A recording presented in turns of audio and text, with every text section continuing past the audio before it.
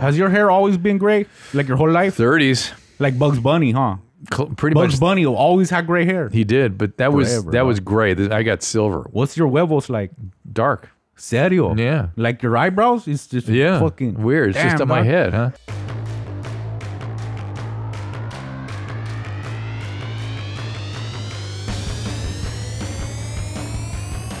Welcome to Dr. Drew After Dark. Please be advised that Dr. Drew After Dark may contain sexually oriented content and be unsuitable for young children. Hey everybody, welcome to Dr. After Dark. Bring those emails in at drdrafterdark@gmail.com and also 818-253-1693 for the for all of our voice messages, which you know I love. And do me a favor, swing by the streaming shows we do, particularly on Wednesday at 3 o'clock Pacific time. You can get it. It's just called Ask Dr. Drew, but you can get it at drdrew.com. We do them Tuesday, Wednesday, and Thursday typically, but Wednesday is kind of the one that people are kind of interested in now. We've been interviewing all the silenced folks from the pandemic to see what they have to say, what they've really been thinking. It's fucking hump day, bro. Speaking of silence, let me bring in a gentleman that no attempt at silencing would suffice, would be in any way effective. Mike Catherwood is here. Mike, where do you want to promote people? Mikey Likes You? The Mikey Likes You podcast, at Mike Catherwood on Instagram. Used to be that on Twitter too, but don't have a Twitter anymore. Why? Someone hacked me, and they were pretty courteous about it because they hacked me. And like they didn't put out like I hate Jews or anything. The usual thing. Like they didn't do the like, customary. Let's get this guy canceled. It's just little, like really kind of almost the type of stuff your friends would do to bust your balls. But they did start blocking everyone that followed me. Huh.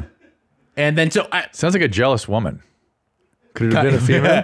I think an ex-girlfriend. Yeah. I immediately am like, oh well, I better take care of this. So I do all the rigmarole and I email the right people, and it was like a day before Elon takes over. Oh, okay. All right. So no, you can still appeal to him though. I'm sure, but he's a little busy. Not only is he a little busy, but that company is in a bit of a maelstrom upheaval right now. Yep. And so Mike and I used to do a show called Love Line that many of you know. Most people kind of remember from the 90s because that's when it had the widest distribution in terms of syndication and stuff. And Adam, too. It had Adam. And it had Adam, and then it had Mike. And yes. We did it for 5, 6 years. I always forget how many years. No, more than that. It was 7, 8 years? 8 years, yeah. Wow. Like that. It's crazy how long I did that show. I did 35 years with that show. That's insane. Preposterous. Yeah. I mean, Adam was only 11 years. I mean, you're right in there. Yeah, so no, It's really strange. Like Adam he's so smart and so funny, and his wit is so perfectly suited to sit across from you that it was so strange for me to then take that job because I grew up. You were a fan listening to Loveline. I grew up in Southern California, and not only Loveline but K-Rock, the station, its flagship station, was kind of a big deal. And I grew up. I prank called you twice. Twice. Do you remember what you asked? Yes. One time it was shitty. One time I was like 7th grade, and it was just I was like, I'm gay, and I need, it was like it's stupid, But one time I had a really, I thought like a pretty funny call, and it actually worked out well. Cypress Hill was a guest, and that's a big deal because to me, their debut self-titled album is one of the greatest albums ever made. And I was such a big fan, and I'm like, okay, what am I gonna do? But they're all about smoking weed, right? Yeah, no, yes, they are. Now, so it was Bobo and Be Real, I bet. It was because Bobo used to come in, and I think it might have been Sendog too. Yeah, way, Free used to come in. Yeah. And you got to understand, this is 1992, 93. If Adam was there, was Adam there? I think so. Adam didn't start till 96. Then, so maybe 97, 98. It could have been Temple of Boom era. It could have been Temple of Boom era. You were quite a bit older than you were giving yourself. No. Because I was definitely in high school. Okay, I know that because I was like listening. I was like, I'm gonna call and I'm gonna screw with these guys. So they're the guests, and they're all about smoking weed, right? And openly. And you got to remember, like, it's different. This is getting on the air in any broad. You could be on Good Morning America now and be like, marijuana is great. People are like, oh, whatever. Yeah. This was a big deal. They're like, we smoke all day. They would be blazing as they walk in the studios. So I'm like, okay, weed, funny. So I called up and I said, I have a real, Dr. Drew, I have a problem. Hey, Cypress Hill, I love you guys. And I'm smoking so much weed that I've grown boobs. Oh. And so you get, and you're like, this very common gynecomastia can develop from the estrogen imbalance. And I go, but the real issue is like I'm starting to lactate. Yeah. Okay, there's milk coming out of my titties, and I'm a guy. It's very embarrassing. And Drew goes, well, you understand that's biologically impossible. Like this. That's not what I said. I said you could be a tumor. Oh, okay, yeah. But I think you sensed that it was bullshit, a prank, right? And you kept taking it towards somehow suckling or something. I'm like, should I offer women to suck my? So right. And Drew's going down the line of like, okay, all right, get like next, and Be Real's like, yeah, nah, I had a homie, the same thing, man. I'm telling you, you can do it. And I'm like, see, this is great. So I could like manipulate it to go on a little bit longer, and I got a chance to have Be Real jump in and be like, oh, he has a milky tittied homie. So for the record, gynecomastia can develop, particularly around early adolescence with smoking a lot of weed. And but the milk production, you got to first get a mammogram, make sure it's not a tumor. But it's not milk. Hang on, it's milk. It's like colostrum and everything? Galactorrhea. Well, I don't know about the colostrum, but it's galactorrhea. And the most common reason is tumors in the pituitary, prolactin secreting tumors. But wait a second. Or medication. Or thyroid problems. A male breast making liquid, I understand there's a pituitary, whatever. But it's not milk. It's the same thing that a female produces. Impossible. How is that possible? You have all the same shit there. It's just not under the influence of estrogen. No, we don't. Yes, you do. It just sits behind the nipples or inert. Does all the just like women have prostate tissue. Do you know that?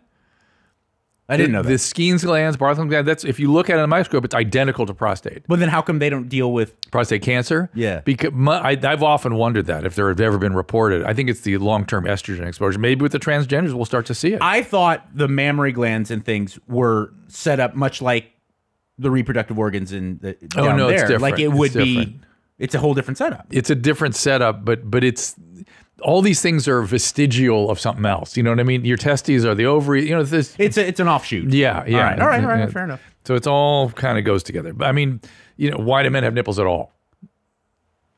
I mean, you could tweak them.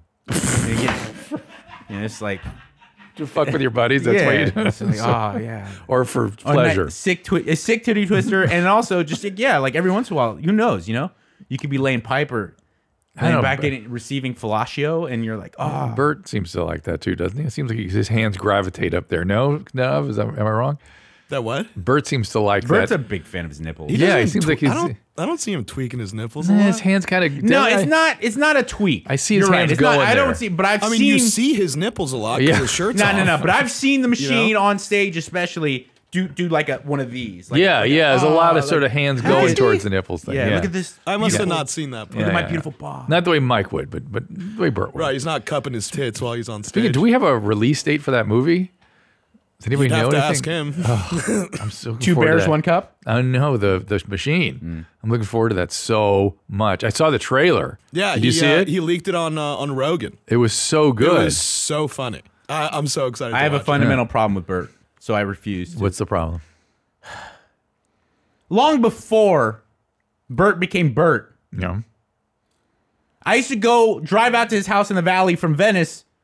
It was not easy for me to do this because he had a podcast and he was like, I'm really trying to break in. And this was before he could just piss his way into his Rolodex and have an A-list celebrity come by. Right. And that Tom and Christina just made his life he takes his shirt off. Manna from heaven. Takes his shirt off and fills the Red Rocks. And I would spend hours there and you'd have really beautiful conversations.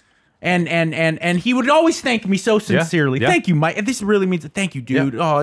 Do you think I missed that show? And I go, yeah, dude, no problem. I like you, Bert. You've always been great. And never return my fucking phone calls anymore. Oh, you're big time now, you fat pile of shit. You can't return my phone call from your Rolls Royce. You guys need to help. We need some help here, clearly. But there is an important conversation to be had here. So wait, hold on. Caveat. Yeah. There also could be another important conversation to have here. Yeah. Maybe you got a different phone number.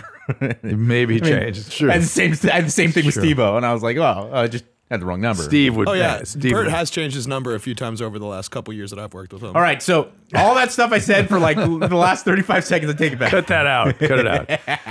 But so people may not know, Mike is a long-term recovering person, 20 years, right? 20 years, yeah. I amazing. celebrated 20 years. That's a big one, right? Isn't that about wild? a month ago.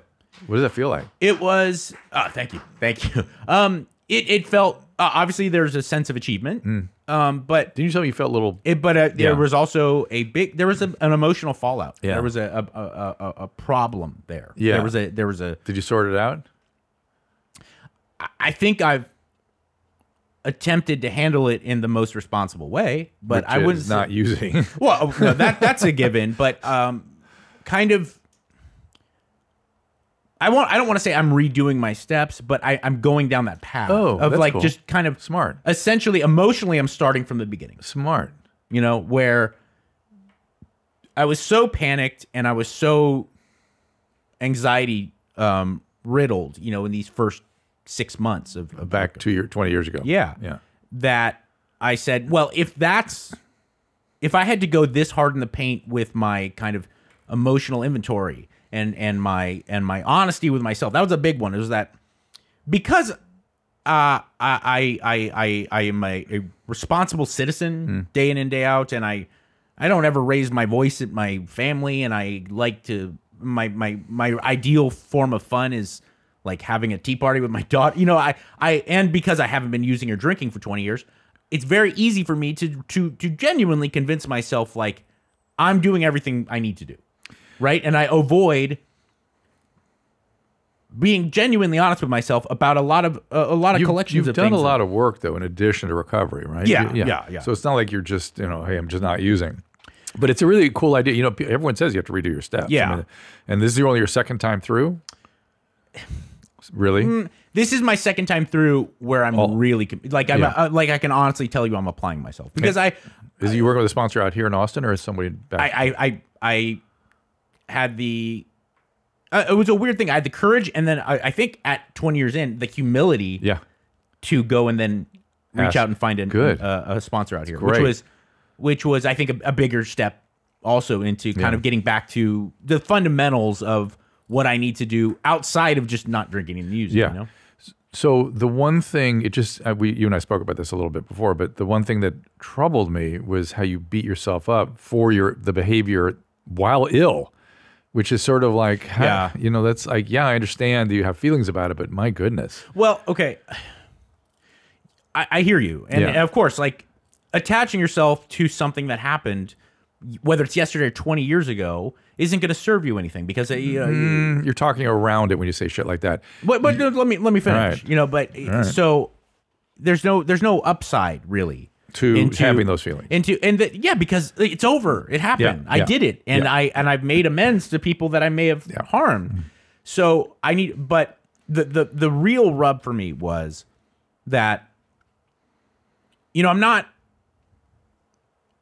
naturally gifted, and I'm not like someone who's overwhelmingly good at a lot of things. And so I really, really value the idea that I can wake up and go to sleep every day and be like, well, I'm not a piece of shit. I'm a responsible person. I think by and large, when people meet me and I deal with people in my daily life, they like me, and I give back to the world in a happy way.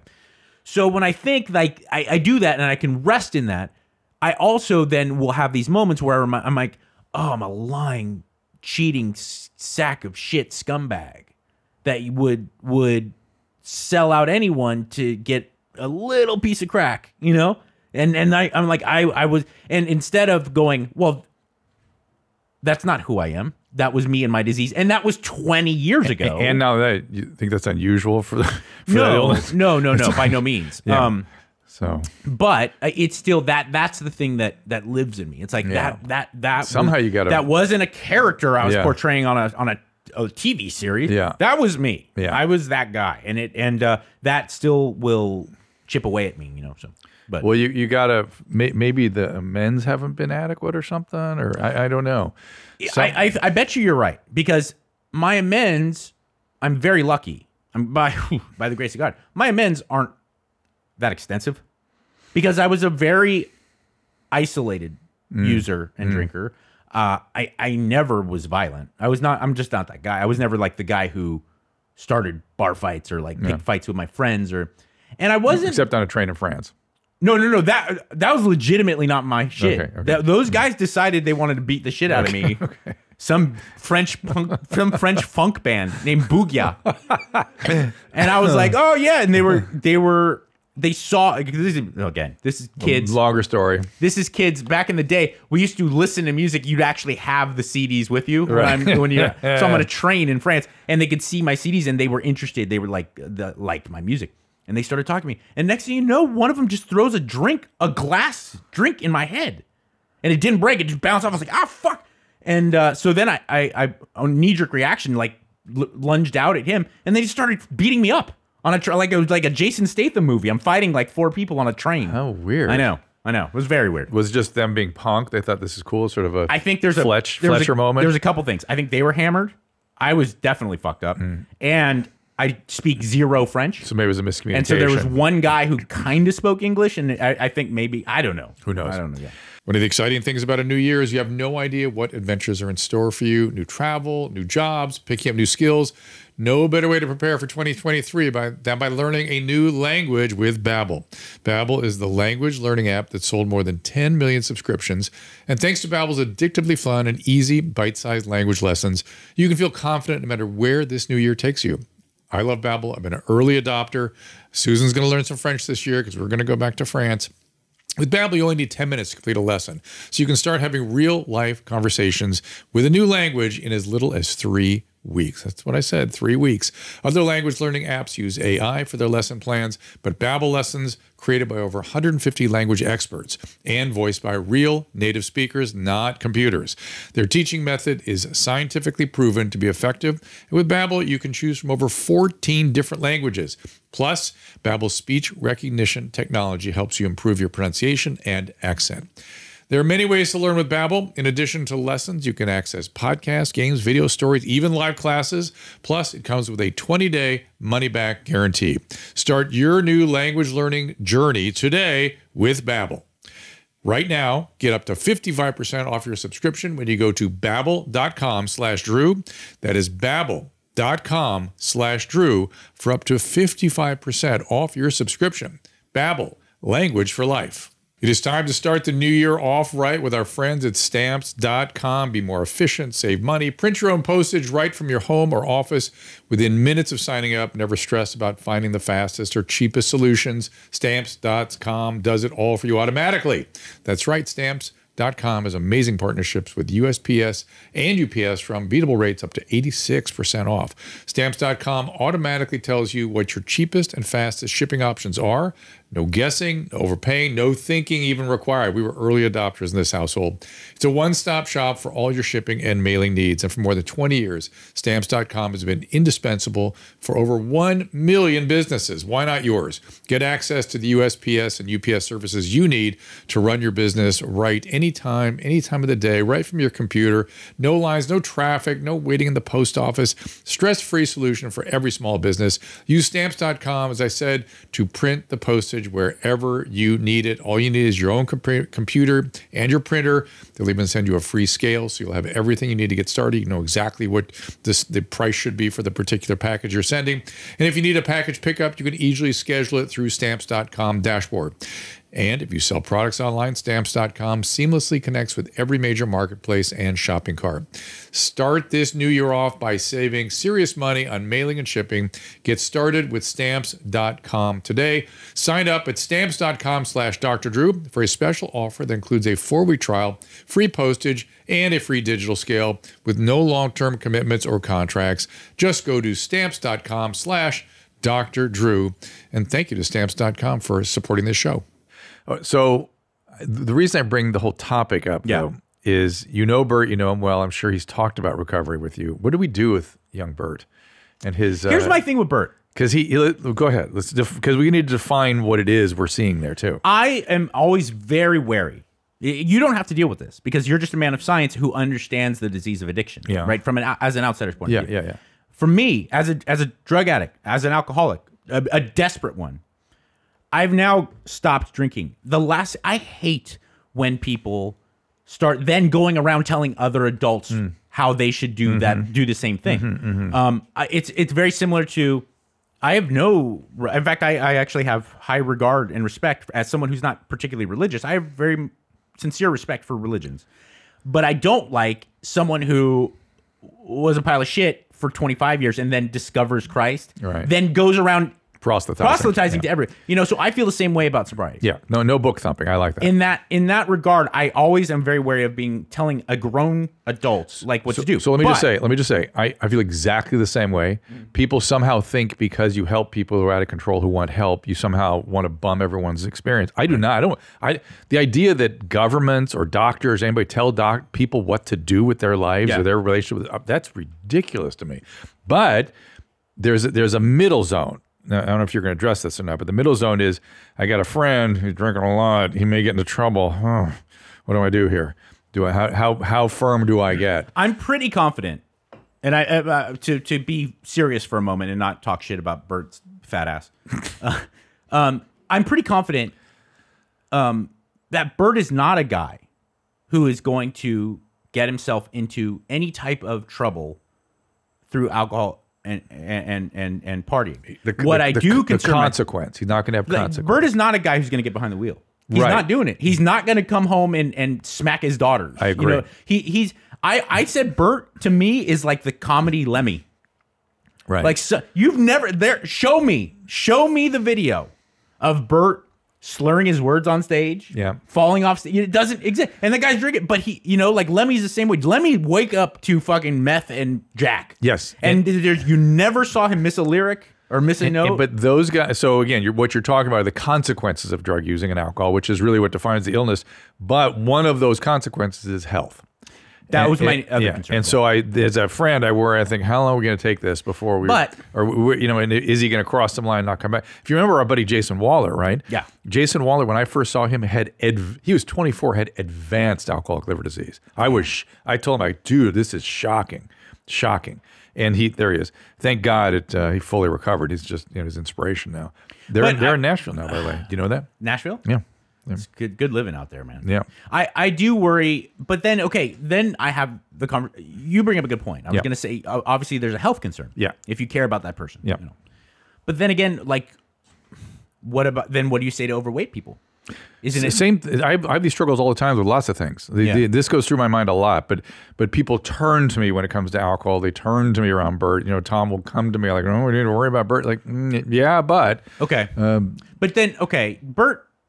Bert's not a dumb guy. So Bert, don't you think? Like, Bert knows. We all have buddies who you just can't wrap your head around, but they still smoke. Yeah. There's not a smoker alive. Just like I always really push back against people who are saying like, you just got to be more hard. You got to be more hardline with people who struggle with their weight. I was like, dude, there's not one overweight person in the world who doesn't know they're overweight. That's right. And they don't know. Everyone knows it's not the ideal thing to do for their health. Yeah. But so you don't have to remind them. Yeah. And I feel like I don't think Bert is going to be surprised to know that drinking excessively is the hard part with Bert is he's built his career and brand around this. That's where it really gets challenging, because listen, I used to have this challenge when I used to think about our friend Doug Brignoli, who now recently just died, and I think he tweeted, "I'm going to take the vaccine if I die. I choose to do this, but if I die, well, the choice wasn't a good one." That's a rough one to get around. Yeah. So but then, and we are seeing a lot of the stuff that he had. But why doesn't Bert talk to Steve-O? Why doesn't Bert? But let me finish. Yes, that's a good idea. It's a good idea. I like that. If anyone in the world had the worry of, well, I'm not going to still have a careir if I stop using and drinking, it would be fucking Steve-O. Yes, that's a great point. All right, that's a great strategy. I'm going to use that. Yeah. What was the other thing I was thinking about with, who else were we talking about just a second ago? God damn it. David Waller? Jason Waller. Fuck, I lost my train of thought. David Arquette. No, I lost my train of thought. David Data. David Guetta. The point, though, is that... West. Oh, we're back to Kanye again. So it's just the fact that when people build their careers around substances and around these behaviors, it's tough. It's tough to tell them what to do. I get it. It is tough to tell them what to do. At least he's not. He's the one thing he's given up on was this bullshit about flying, and I have anxiety and I have to do it for flying. But he's given that up, right, Nadav? Has he got rid of that? You heard him say that shit anymore? about What? He used to say that he had to drink because he had anxiety when he flew Right. flying. He's dropped that, right? He's not. Trying to. He's trying. Like, to. I don't know if he's back on it, but like I know that's always been his big. Yeah, but hurdle to he overcome. told last time I talked about it, he was like, okay, I'm over it now. I'm not having the anxiety of flying. I can do it now. So good. So that's one less motivation. Yeah, every October he's definitely able to do it. Right. I think he said that he was doing, he was allowing himself one for takeoff, one for landing. I thought that it was something like the that. deal making is fantastic. Yeah. But I think what he was saying that was generally on a flight, he just fucking pounds them. He you know, used back to. Oh back yeah. back. He used to really nail it. So he was saying kind of one just because it is for the anxiety. It is an excellent place to get drunk. No, I know. I mean, if we're gonna be honest though, if that's airport/flight is top tier. Like you're just sitting, you're like miserable. You got to watch some movie you probably don't want to. You know, it's like nice. You just get hammered. But okay, getting back to the more serious stuff. Yeah. When you attach your career to the idea of inebriating substances, Yeah.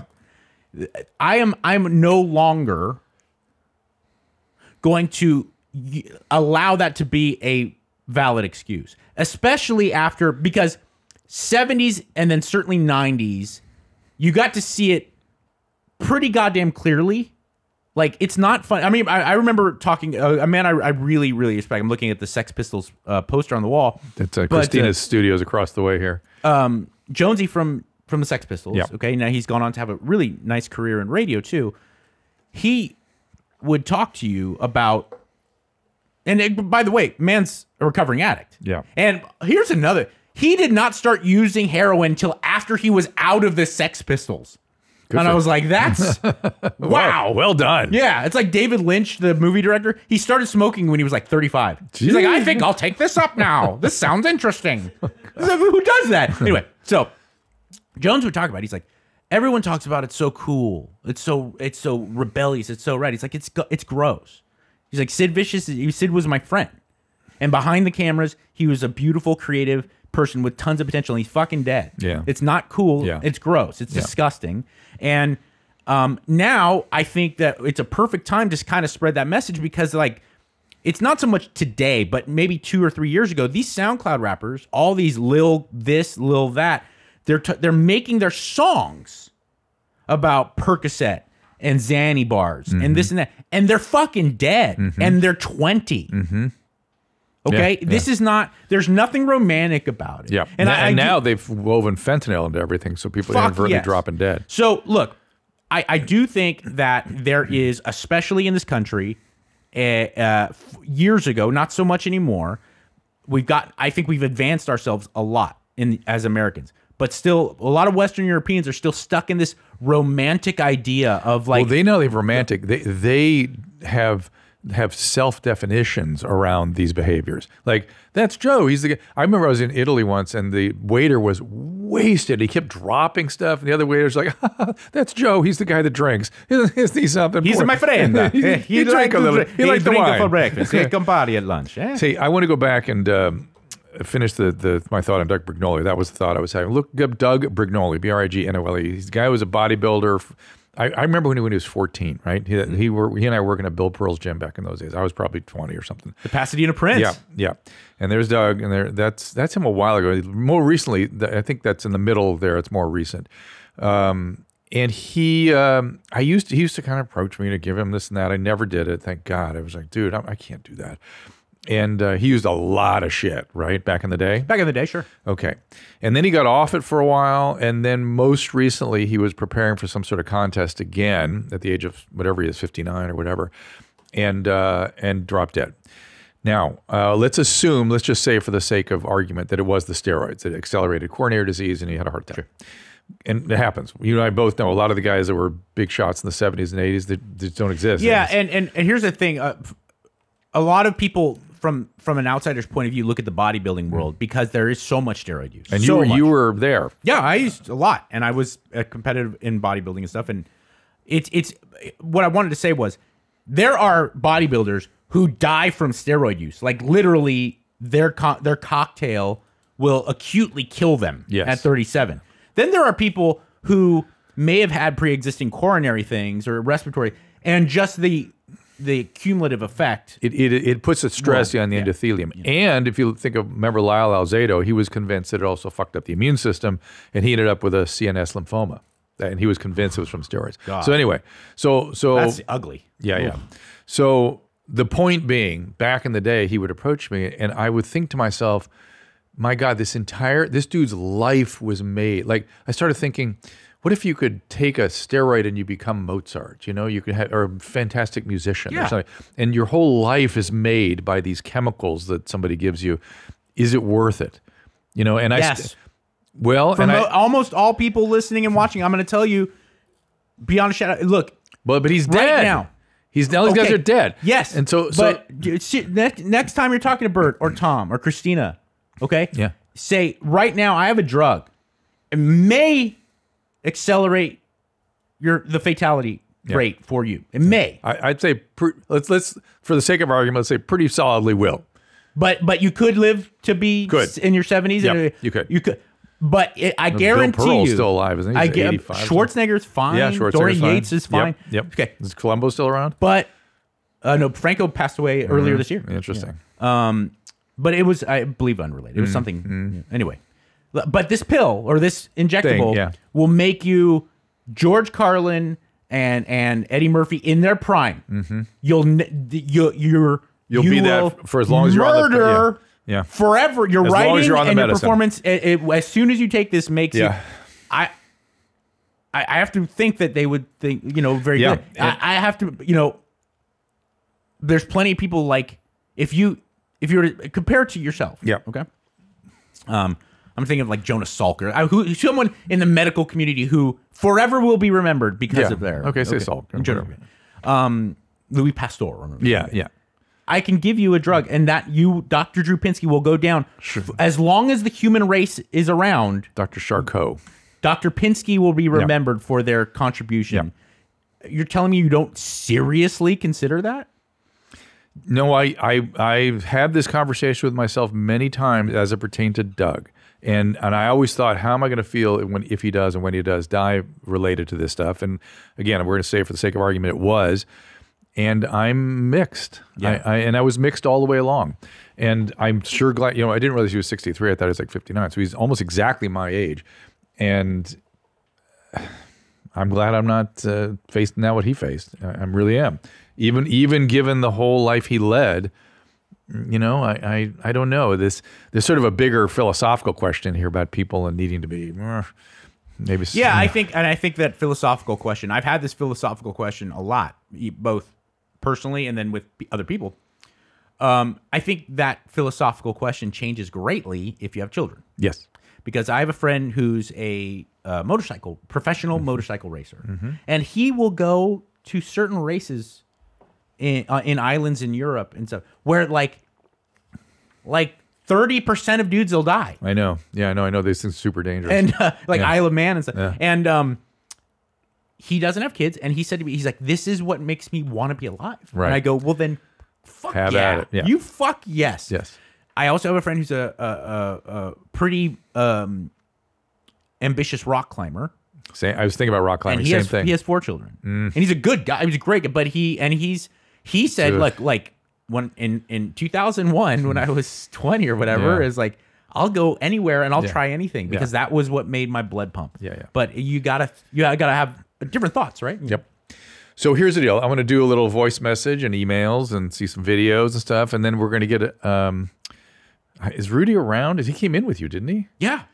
We might get him in here. I actually no. We'll do some calls and stuff first. Okay. No, don't you go anywhere. You stay right here. I had like 7 gallons of water. I know you're going to need to take a shit or whatever. Right? I don't know, or pee. But let's do some voice messages. What do we I would like to drop a deuce in the YMH studio. Well, I feel like there's we give you permission to do that. There's a bathroom with a squatty potty. I noticed. When I first saw that squatty potty, I thought, oh, Bert's here. So it's also Bert. Because in his house, there's squatty potties all over the place. Everyone's got a squatty potty. Who does? Everyone. First time I ever saw one was at Bert's house, and Leanne was not using it. Okay. Wait, which one of you, by the way, without a squatty potty, just squats on the toilet seat? Oh, that's because I know it was one of you fucks. It's Eddie, dude. Have you changed that, or you just no? That's his thing. He maybe a little more frequently. And by the way, he has educated me that I thought a fucking asteroid had landed in the studio when I heard him talk about it the first time. Last time I was on the show, I told him, I said, if I ever see you doing that, I'm going to shoot you with a gun. But evidently not that uncommon around the world. Oh, no. We had this conversation. Yeah. As someone who grew up in Shanghai West, it was not uncommon in grammar school and everything because at my grammar school and my junior high, they didn't have stall doors. Yeah. I don't know why. But I would always go see these Chinese kids squatting on the toilet. On the side. On the rim. On the seat. On the rim. Yeah.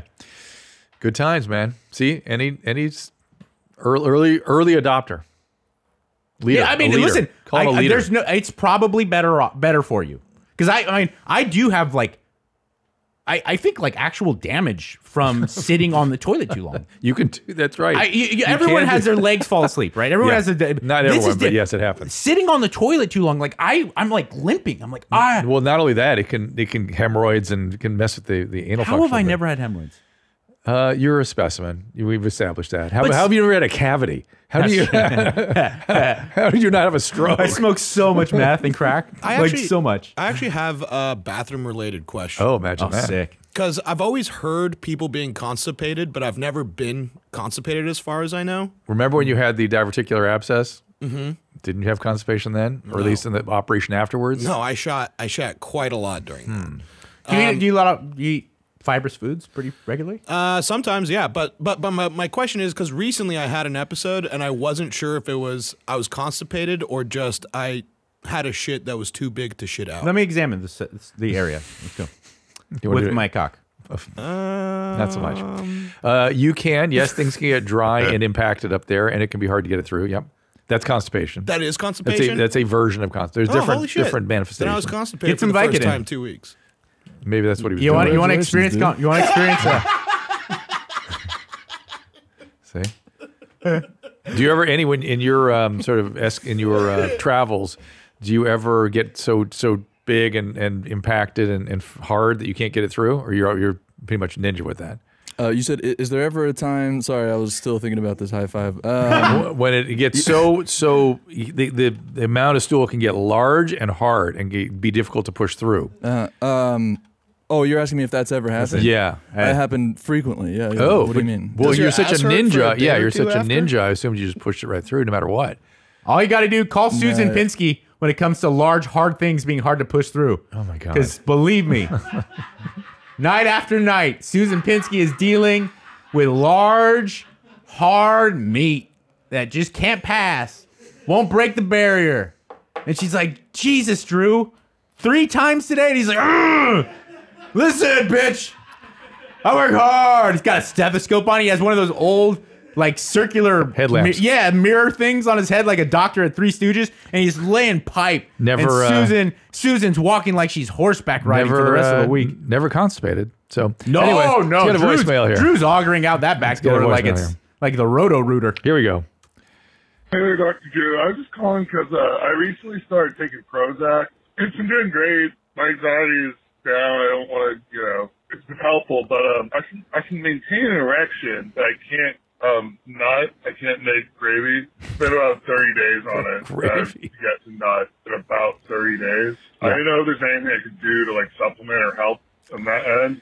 I don't really want to come off the Prozac. It's kind of been working pretty well. Yeah. But yeah, I also would like to make gravy. Thank you. Who doesn't? First question, why does his voice sound like that? He's drunk, right? No, I don't know. It could be. I was thinking the same thing. He has a very unique voice. It could be like Vin Diesel. Vin Diesel. I'm into voices. I always have analyze them because people have weird things in them. Vin Diesel. Something I didn't know about you. I thought I knew everything about you. I love to do impersonation. Oh, yeah, I love you do impersonation. So I'm analyzing the way it. people sound. Vin Diesel doesn't just have a deep voice. James Earl Jones has a deep voice. Vin Diesel has it sounds like there's 2 voices. Yeah. And that guy had the same. There's almost like a Bane-esque. Yeah. So I don't know what's going on there. Sometimes there's nodes on the cord. Okay. I think this is. I'm glad that guy called. This is a super duper big and very prevalent problem. Because look, if you're struggling with mental health and you find a drug, if you're a guy, you find a drug that helps and it helps you get through the day, but commonly there's sexual side effects. That's like the most important thing in the world besides your mental health. And so you're doing this. Yeah. So I have a whole interesting story about this phenomenon. So back in the mid 90s, I was working in a psychiatric hospital. I was seeing tons of patients who were having these sorts of side effects. And let's be clear, the SSRIs and the NSRIs, the dual agents, all those psychotropics that affect mood and anxiety, can cause decreased libido, difficulty orgasm, difficulty arousal, difficult with the detumescence that afterwards things don't go right. So it affects all phases of the sexual cycle. In the mid to later 90s, the drug companies were in abject denial of this. And I was furious. It was pissed me off so much. And on Loveline, we used to get calls where people were relationships were being destroyed. Sure. Because, the guys would say, she doesn't love me anymore. She's not into me. She's not attracted to me. Or women, same thing, feels like she's not attractive. It has nothing to do with it. And no doctor ever said, hey, this is one of the things with this side effect. Right. I then accepted a fee. It was like $200,000, something like that, to go out on the road and do a lot of promotion for the company to make Wellbutrin, right? Mm-hmm. Now, Wellbutrin wanted me to do that because by the way, I would not work for Big Pharma today, but back in those days, doctors routinely did stuff for Big Pharma. And this was an opportunity for me to get out there and talk about this phenomenon. Don't take antidepressants, or if you do, talk to your doctor about these side effects. And Wellbutrin was interested because their medicine didn't have that side effect. So I take it. Bupropion. Right. And I nut like a champ. So it was a non-branded campaign. I wasn't saying, hey, take Wellbutrin. Yeah. I was saying, be aware of this shit. It's a really serious thing. And I got crushed because the company, 20 years later, got sued by the government for their policy of recommending to doctors that they use their medications off-label. Okay? Oh. That has nothing to do with what I was doing. Nothing. I was proud of that campaign for 20 years. What happened was these fucking federal investigators found me on a radio show where they said, what do you do if you get these side effects from the antidepressant? I said, well, what do I do in my practice, which I'm entitled to tell anybody, even if there's an off-label component. Sure. I said, well, sometimes I add Wellbutrin. Many times I take them off the antidepressant and I switch them to Cerazone, Wellbutrin, or Remeron because those don't have that side effect. Cerazone's since been taken off the market. That was a really good medicine. Why does a really good medicine get taken off the market? Liver inflammation with sometimes serious liver inflammation at the rate of like 1 per million. Compare that now of the rate of myocarditis from the vaccine, which is 3 per 1,000. 1 per million takes some off the market and 3 per 1,000 we don't worry about. Or death. Yeah. And we don't know. No. I was going to say, or hopeless life-crushing addiction from like being depressed. 80% for fucking opiates. Yeah. So, right. And doctors prescribe that shit hand over fist. So our prescribing stuff is very nutty. The point being, he can switch to these other things, Remeron or Wellbutrin. He can sometimes add Wellbutrin, but usually the side effects, particularly from Prozac, are so intense that you'd have to switch. You can switch to something else. Sometimes one of the reasons we use a lot of Lexapro these days, it doesn't have that side effects. You can talk to your doctor about Lexapro. I'm being genuine because I'm really sensitive to this man who called and then other people who are dealing with this because like it's such a like relief and it's such a liberating feeling when you do find, if you're genuinely struggling and you find a medication that can help you, help relieve those symptoms. Yes. Don't you think that even though it's costing him the most important, absolutely, you'd be a little reluctant? If he came to me, let's say I'm his doctor, and he comes back and he goes, geez, we don't really know what his antecedent symptoms were. Let's say it was bad. He was disabled with anxiety, had trouble getting out of suicidal bed. Ideation, maybe suicidal ideation. And he comes back in and says, hey, man, I feel great. I'd be like, oh, this is fantastic. Yeah. But I can't make gravy, to use his words. Yeah. And I'd be like, hey, let's see if we can kind of do okay with this for a while. Let's see how long this goes. And by the way, keep at it. Maybe you can find a way to kind of press through, find a way to have an orgasm some way, and we kind of work with your partner on this. But let's give it a few months before we back off of this thing. And by the way, you're supposed to try, supposed to is a relative term, but after 6 months, you're supposed to try to back people off their medications. Yeah. So anyway, I just got off one. So. Yeah, if you have depression, you have about a 50% chance of recurrence. Like I had major depression when I was 19, and so I figure, and I'm prone to it. I can still feel. As I get older, I feel it more. Like, oh shit, it's going to come back. What a ugh. Now, this is not a Kanye question. I mean, a Kanye statement. I'm being serious. Yeah. You think there's like a like the Jewish guilt thing. That's causing me to with your and then because all my male Jew friends are depressive. They're like where they're always teetering on that like my family's great, my career's great, but like oh fuck, it feels the world's a miserable fucking nightmare. There's a little more genetic to that, I think. I was traumatized as a kid too. Christina and I talked about that a little bit. But more than that, there is we suffer. It's not guilt. It's like you expect to. You're taught the that expectation. You expect to suffer. Yeah. We suffer if things are good. Okay, just for now, but don't worry, you'll be suffering again soon. There's a lot of that in the Jewish culture. Yeah, I do wonder though. It's so fascinating to me how much of it could just be genetic, evolutionary. Yeah, there could be some. Because but again, I have a Shih Tzu mom and I don't know. Like how many Nobel Prize winners are Sephardic or European Jews? It's like what I'm saying? Hungarian. There's something about that genetics. They're just brilliant. And Christina's that too. I saw it on her with her first stand up. I'm like, oh, there's that. I bet she's a party. I gotta talk to Tom about that. I bet Christine's a fucking party. When Mike says shit like that, it actually scares me. Yeah, what do you mean by that, Mike? I think you know what I mean. Go ahead. I think that if you're one lucky Mr. Tom Segura, when the bedroom's doors close and the kids go to sleep, it's a fucking paw tag. Shit is on. Yeah, shit is on. And now Mike taught me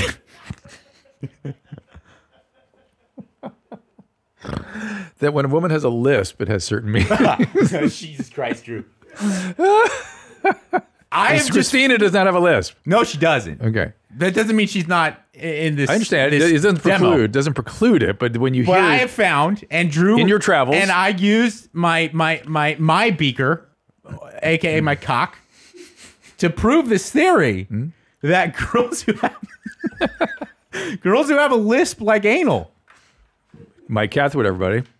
They may not know it yet. Anybody? Annie, confirm that? Can you confirm? I mean, my girl has a lisp. And is that port open? Yeah. Yeah! Fuck! Yes! Fuck! You are the fucking...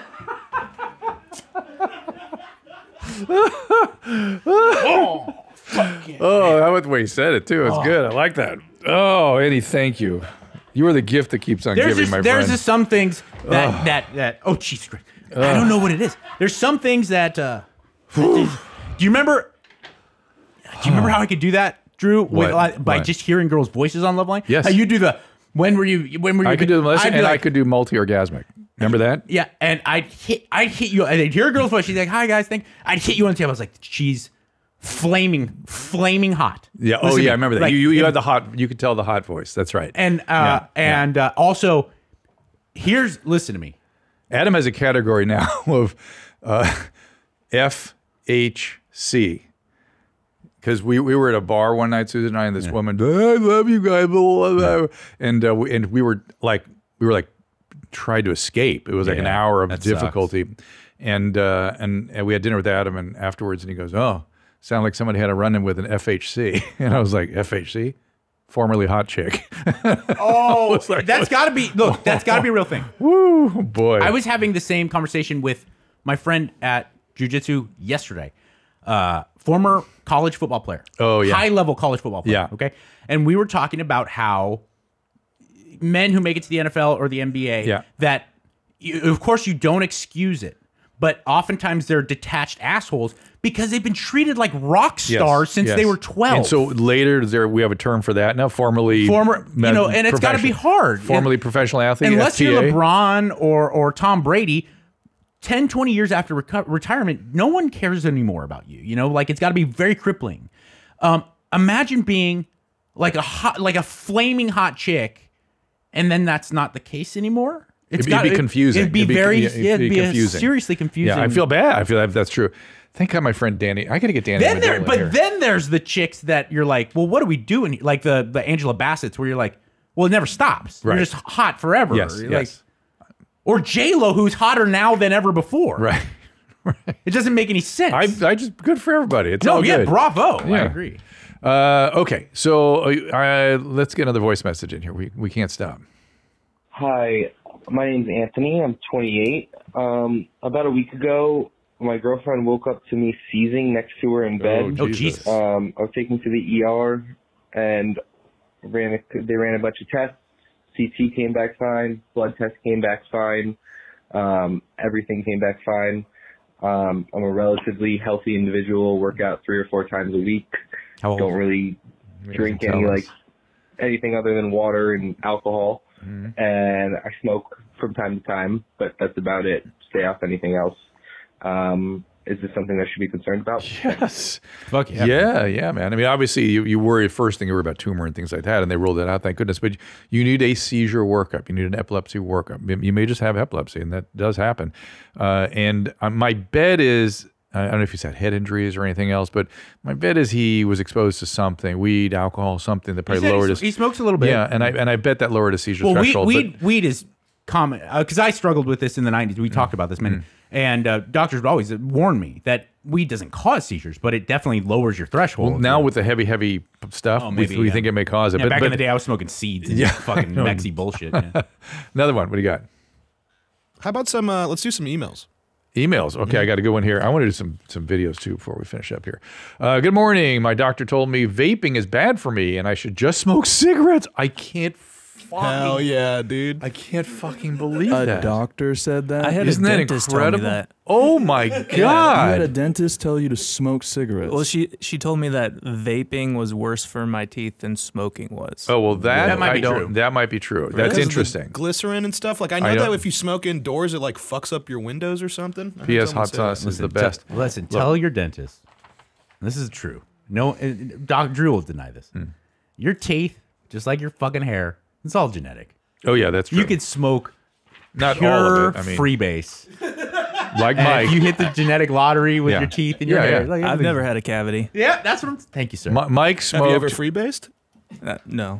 Mike smoked more crack than fucking anybody, and his Maybe teeth, not Rick James, but like more than most people. more meth certainly. Than I've smoked more crack and meth than 99.9% of people who have ever lived. That's for sure. Yeah, Yeah. and not a cavity, not a anything. Yeah.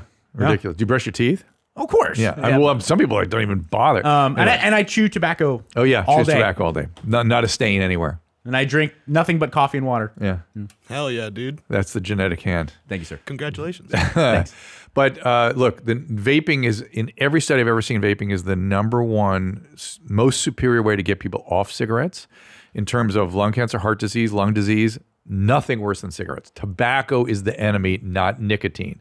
I can't say this. You and I have talked about developing nicotine products because they can I help. am shocked at how... Well, it's not shocking, actually. I understand it. But people associate nicotine with cigarettes or chewing tobacco. And the truth is the drug in isolation, nicotine, is actually healthful. Yeah, maybe. It's At least not harmful. It's not at least not harmful. And from what they've shown, there is irrefutable cognitive benefits. Yep. And maybe but there's a lot of stuff that we can go into, but it's the point is the tobacco is the problem, not the nicotine. And if vaping helps you get off cigarettes, it's an advantage. Now, should you keep vaping? We don't know. There's shit in the vape. We worry about it. Is it better than not doing anything? No, of course, vaping, you'd rather you do nothing than vape or cigarettes. But if it's between cigarettes and vaping in terms of heart, lung, cancer, definitely vaping better than cigarettes. I did not know about the teeth part. That's interesting. So let's do a video real quick, and then I think you were saying you have to take a pee or something. I can. You're gonna make. I'm gonna make bad stuff go. Okay. What do we got here? You know what I would like to see? Oh, here we go. Oh, who's that? Go ahead. Curve models are accusing a local nightclub of fat shaming them after they were denied entry because of their appearance. Eyewitness News reporter Rob Hayes spoke to the women about their experience and got a response from the nightclub. Not many women can say they posed for the Sports Illustrated swimsuit edition. But Gabriella Halikis can. But being a big success she's hot. can often mean little when you're big.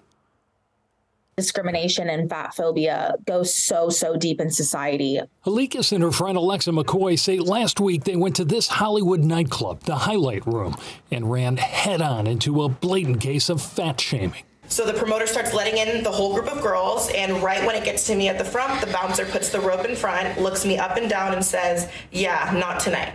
And he looked at me and did the same thing up and down and was just like, not tonight. Next, like, yeah, you guys are good. Yeah, you guys are good. Like, guys came in, girls came in, everyone.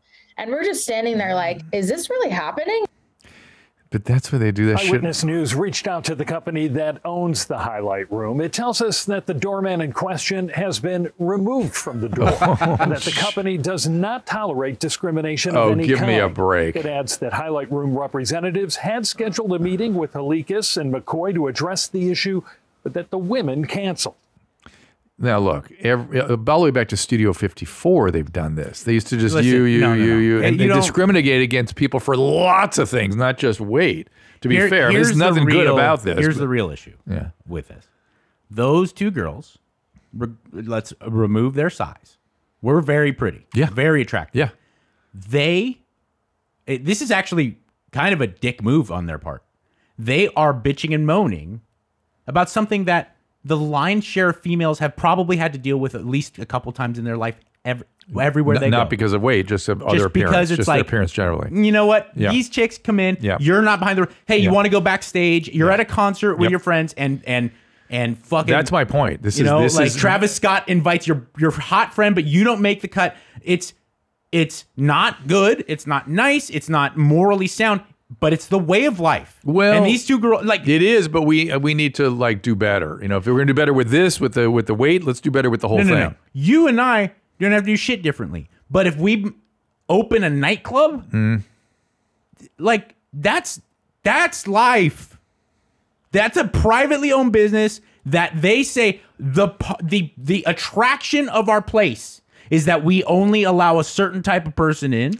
Why is that different than a certain race?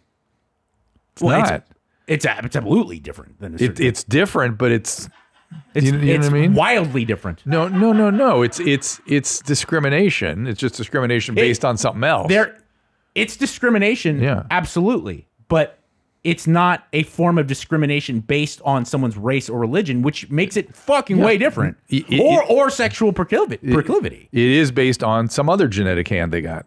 Listen to me. You know? I'm just saying, we feel way worse about the race stuff. Let's remove race for a second right now, okay? The person, whoever's listening, the man in this example is your race. So this is race free. Yeah. But this man has a ripped shirt, tattered, dirty beard, and perhaps unkempt hair, and one of his shoes has his foot coming out the front of it. He's not coming in. And every restaurant he goes to in any town USA, the manager's going to come over and go, "Get the fuck out of here, please." You may not know that guy could be an MIT scientist. I agree. I would agree with that, but that is nothing to do with his genetic hand. That has to do with his propriety. And people do need to be held to certain propriety. But wait a second. But wait a second. It can also, maybe I've been in situations where I've seen with my own eyes, girls didn't get in, not because of how pretty or thin they were, because they weren't with the right crew. Yeah. They weren't cool. That's right. And listen, but like Q factor is a thing. Yeah. And I don't Terrible. think, like, if these girls had this happen at Applebee's or church, then we'd be like, listen, we gotta fucking talk. But it's a nightclub. Challenging. It's like going to a comedy club and then complaining and suing because you were offended. It's like, hey, don't come here then. A trendy Hollywood. We live in a world, I thank God that has sort of slowed down. I agree. But that's where we were going. But a trendy Hollywood nightclub or a Manhattan high-end nightclub, Miami Beach, don't go there without understanding there is a chance you might not get let in simply because you're you. Speaking of going there, go take a shit. I'm going to do some emails while you do your thing. Younger brother with gambling addiction. My younger brother struggled with drug addiction in his early 20s, was even arrested for selling drugs at a music festival. He took a lot of ketamine, awoke from the K-hole in police custody. He should have taken... He wants to take more Benadryl. He made it through probation and got a good job, but now he seems to have taken up 2 new vices, Adderall-fueled workaholism and gambling. So let's be clear, the Adderall that's addiction again. And the workaholism and gambling is behavioral addiction. Gambling's all right. No. He often brags about pulling very long hours at work, usually while so jacked up on his prescribed Adderall. It's still, no. He reminds me of a Fed smoker. No shit. He also spent the last year or so asking my parents for money to cover expenses. even though he makes good money because he's losing it all gambling. They recently paid off a $5,000 credit card for him. It's clear that he's losing lots of money from gambling. Yep. Obviously, we never give him money again, but what else can we do to protect ourselves from his craziness while pushing him towards getting help? Ta-ta, their R-word. Refrain from using gendered language. James from Boston. So, look, man, you and your family need to go to a program called Al-Anon. You're not everything you do in terms of managing him.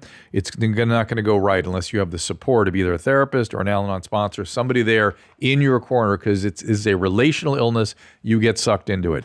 Make no mistake, his addiction is alive and well and fully active. It sounds like he never really went to a program or anything, because if he did, you should get him back to a sponsor in his home group. But he has a big problem here, and he may need to go to treatment for it. Holy moly. What's up, dog? Did you come here with Mike? I have to. Because, like, I'm still living here now because of la quarantine, you know? Like, yeah. So, I was at his house. Like, I was just... So, hold on, everybody. This is Rudy, everybody. Rudy Cisneros. He's an old friend of mine. Old friend of mine in Catherwood. And he's... I never thought I'd see you leave East Los, but here you are. Like, don't get me wrong. Like, my heart, mira, like, in the cockles... is like hurting. In the tacos? The cockles, dog. Isn't that a part of your fucking corazon? Yeah. It's hurting because like I want to be back with my friends and like the Dodgers and shit like that. Pero, you know, like I got locked up in the quarantine with Mike in fucking Venice Beach, like 2020. And then, I'll be honest with you, I was partying. The Dodgers won the World Series and I got fucked up. Oh. I was smoking wet cigarette and shit. And next thing I know, I was in his garage. Fucking moving van just put me in there. They thought I was like some hipster fucking like a display couch or some shit. Yeah, because I was all display like, for the cervezas. Like, rigor mortis from the PCP. Like, dude. What'd your family do without you around? Are you kidding me? My wife's fucking over the moon happy. She's like, go work, live out there, do something. Oh, are you sending money back? That's the best shit you've ever said, dog. Why am I sending money back? Pinche, suck my dick, dog. I listen. I got a new gig at Jamba Juice here. I haven't seen the Jamba Juice here. It's good, excellent. Yeah, but they call it Juice Land. Okay. So I told them I got experience and shit. It's pressed juices, and there was like some hippie girl. She's like, "Oh, it's sweet. You can totally work here. It's great." And these vatos are nuts, dog. But so the Mexican American community is a little different here in Texas. It's different, dog. Yeah. Let me tell you. It's different. Yeah. Couple things. They eat pickles. Yeah. Mexicans in Los Angeles don't eat no pickles. Like maybe if you're in a pinch, it's the only shit your grandma has in the fucking. Yeah. But like, at least that'd be next to the peppers and things. We too. pickle everything. Yeah. Pero we don't eat pickles. Yeah. Dog. Right. It's pickle true. Cucumbers and fucking not cucumbers, carrots and cauliflower, but no cucumbers. No cucumbers. So and then. No Raider jerseys. Fucking Cowboys are everywhere. Oh, I don't no understand. Raiders jerseys. I don't even understand. No Dodgers. That's like seeing a priest with no collar. Seeing a Mexican you with the yellow and blue hat kind of freaks me out a little bit too. Dog. No, this one's good. I got this one to keep me warm.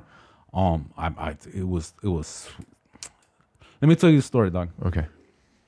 So the other night, I was getting lit, dog, because I had my friends. They came out to visit me, dog. My friend, fucking Lufa, and Bunyan, and that vato Toothpick. Wow. The homie, that one from Duarte. You know that vato Grasshopper? No, that vato Hector. Hector. But everyone calls him Ceiling Fan. Yeah, that's right. Sick, dog. Ceiling Fan. Yeah. And they were on a sick one. They just drove out here, and we were partying, and. So you're getting into drugs again, man. We got to be careful here. That's right. Yeah. No, I am. I'm fully back. You're going to get back. You're going to end up back in the pen, but in Texas pen.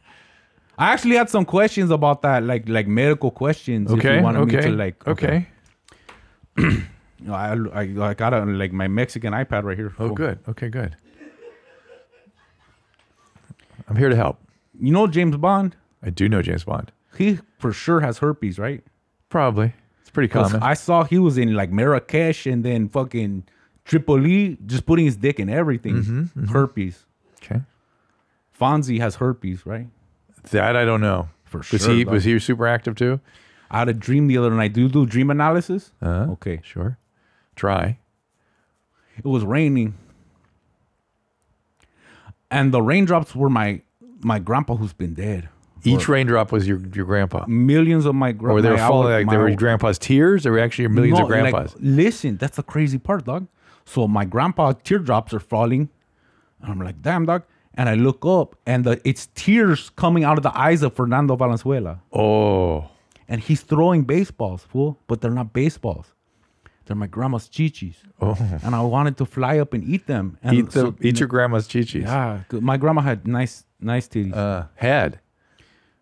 Yeah, she's 117 years old. Oh, I see. I see. I'm Okay. saying, like, chichis, they're fucking hitting No, I just worry that she may have passed away because we've had some concerns about her. My grandma's still doing good. You know, I call her. She got COVID like 11 times and shit. You know, and she's fine. I don't have any real. I'd have to hear a lot more about this dream to say something meaningful, except to say it sounds like you miss your family while you're here in Texas. I do, dog. I miss my wife. And you miss the Dodgers. I mean, Fernando. I do miss the Dodgers. And you miss being young, too. I mean, that was back in the 80s. I do miss being young. It's no wonder they pay you the big bucks, dog. Hey, you're Jewish, right? Sort of. Ish. Who hates you more, Kanye or Mel Gibson? Gibson. Serio. Right? Yeah. You're probably a fucking Jew. That's how he sounded, dog. That's how he sounded. Yeah. And then he called his Haina. That one time he called his Haina, the Russian Haina. Her name was like Olga or some shit. And he's like, you're a fucking glum cunt. but let's be clear. Both Kanye and Mel Gibson have had, there's apparently some mental illness on both sides. And so when they do these things, I have trouble holding them. To me, my thing is like, hey, you're not taking proper treatment, you're refusing to do care, whatever, and then like say you're an alcoholic and then you go kill somebody. Well, now I can't help you anymore. Has your hair always been gray? Like your whole life? 30s. Like Bugs Bunny, huh? Pretty much. Bugs Bunny always had gray hair. He did, but that was gray. I got silver. When I was out in the desert, they kept calling me silver. What's your huevos like? Dark. Serio? Yeah. Like your eyebrows? It's just fucking weird. It's just on my head, huh? Do you fucking clip that shit or you just let it go? No, I groom. Figure if what do you do? Do you do like Osama bin Laden or like you do like what's designs? Osama bin Laden? Like we're just like like that. Sometimes I do that. You know what is that? Where like I'll cut the top off, pero the balls is coming down. Well, so you like, taught me. You taught me. Infidels will pay. That's what my balls. Balls were like. You were the person that taught me about grooming. That's right. Don't tell the story. Fuck around. Tell the story. Listen, dog. Hey, all you vatos in there, I like you vatos. Listen, when it's time to clip that shit, don't shave it straight up. Because if it's just bald down there, then there's some dysfunction. And then you get the razor bumps and it looks like you got the la pimples. And you can get infections and things. Fuck that. Get fornier's gangrene. You guys have seen pictures of that? Gangrene, dog. Yeah. Hey, but you remember you used to I used hair conditioner. Where'd you get it? I stole it from a white lady when I was doing landscaping. Where? In Beverly Hills. Right. And she was Kiehl's. Right. It was dope. It gave my balls luster. Like turtle wax or some shit when you put it on your round flower. How did you know it would work? I mean, you were just looking in the bathroom window? I didn't give a shit. I was like, I bet you they paid a lot of money for this. Probably nice honey, almond, oatmeal and shit. I was like, oh, first I tasted it. But then, so I rubbed it all in my huevos and then up in my patch. Yeah. And then I let it sit, the hair conditioner just sit in and marinate, with my ropies. Yes. And then you were shaving your balls back in those days. So balls, listen, doc, your balls you shave. Yeah. And because but the patch, you don't shave it, you just trim. To quote you said it was like elephant skin. That's right, dog. If I had that skin on my face, I would be a professional boxer. Because it's so tough. Yes. I want to ask you some questions. Okay. I know I used to think I was Jewish. Albuginea I thought I was Jewish, dog. Because? My uncle's name is Israel. And my primo's name is Moses. And then my brother's name is Jesus. Those are all Jews. Yeah, it's true. And I just thought for sure, dog. Yeah, and then they were just hiding it from you? And then I got sick forerskin, dog. I didn't know. You got a big foreskin. My sick foreskin, dog. So that's when I because I had a homie. His name was Yanev. And then he showed me his pito with no foreskin. Was that weird? And I was like, what's up with that shit? With your fucking mushroom, dog? And he's like, what do you mean? And then he told me many stories, Old Testament. And then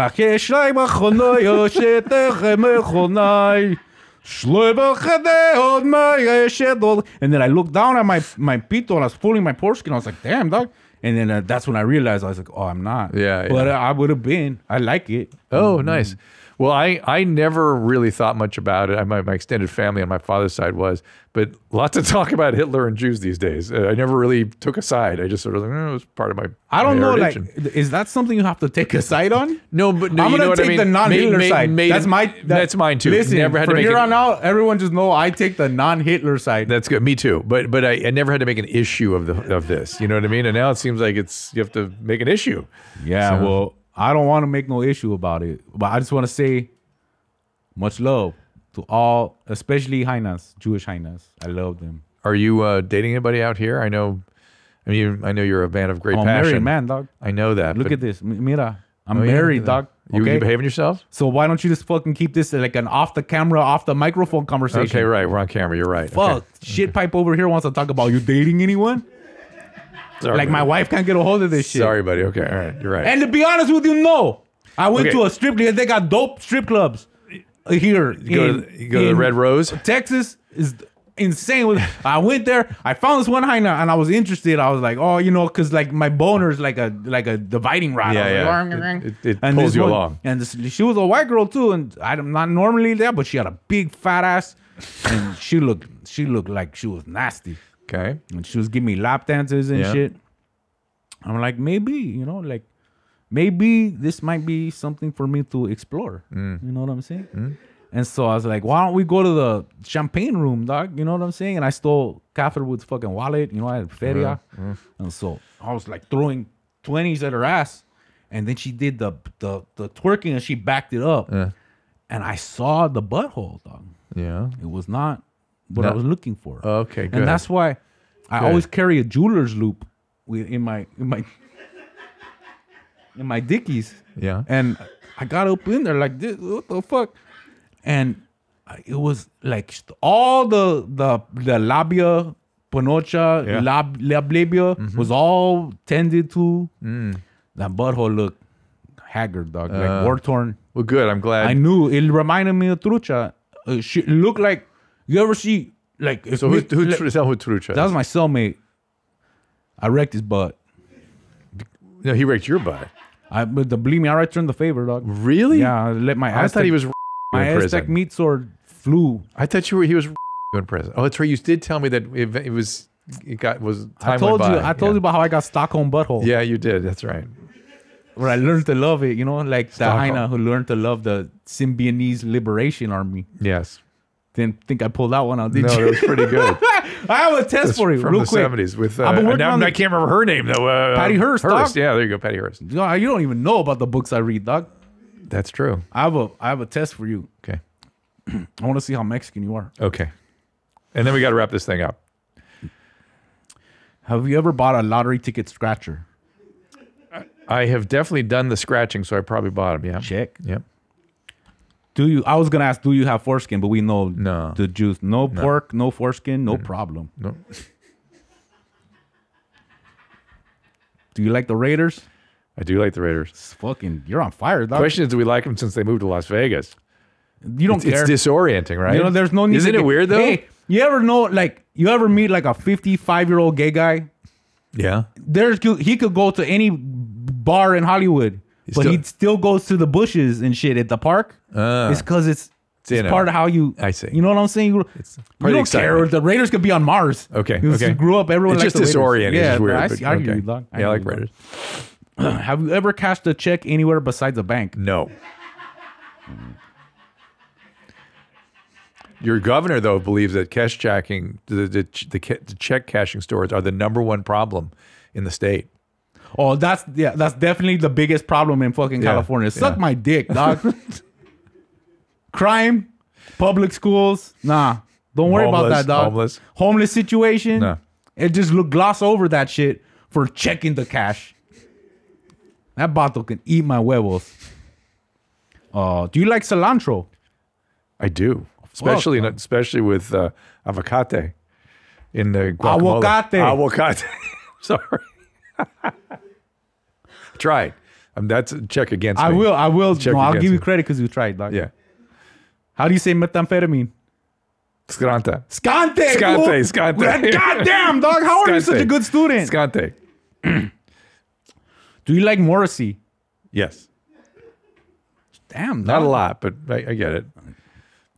Have you ever in any time been in a complete fist fight with one of your family members? No. Oh, you skated on that one, dog. No. Have you ever at any moment swam with denim on? Have you ever had denim or Dickies swim trunks? Well, dog? never Dickies swim trunks. No.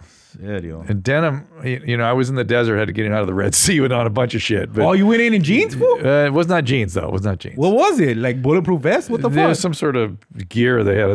But it was, jeans-esque. Damn, Yeah. dog. I gotta see. Do you have any cars parked in your house but not in a driveway? No.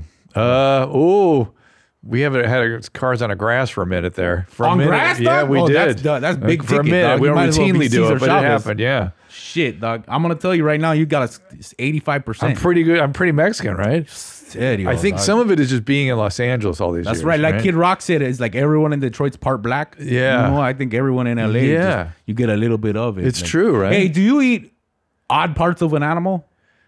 Not that I can. Catherwood told me I should eat more of that stuff. Yeah, but he's talking Pancreas. about that modern hipster shit. Pancreas and brain like, and stuff. liver. Yeah. I'm No, talking he's- about my grandma makes soup with fucking elbows. or and brains and or shit. No. beaks or anything. Yeah, that's not my sick, thing. dog. Yeah, the chicken toes.